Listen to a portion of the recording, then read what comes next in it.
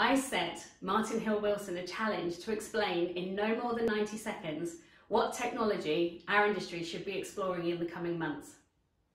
Martin is a visionary. He is full of information and ideas and has been talking Emotive CX for several years. He always has lots to say, so asking him to share his thoughts in 90 seconds is a real challenge. So Martin, please blow our minds. Hello.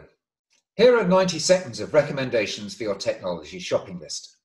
First though, know why before you buy. And here's the first why.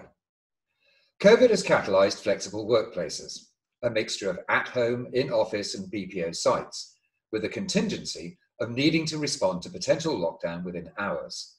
That means data, knowledge, workflow, systems and communication have to be developed as a secure, scalable ecosystem. The building blocks are cloud-based platforms and API connectivity. These are now essential to survive. And here's the next why before you buy. Customers have adapted to lockdown by adopting digital-first behaviors in the context of contactless engagement. Voice remains core for the emotive and complex.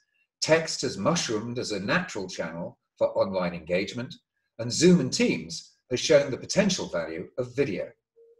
The primary consequence is the need for omni-channel capability, a single advisor inbox and a unified desktop showing historic and cross-channel customer behavior.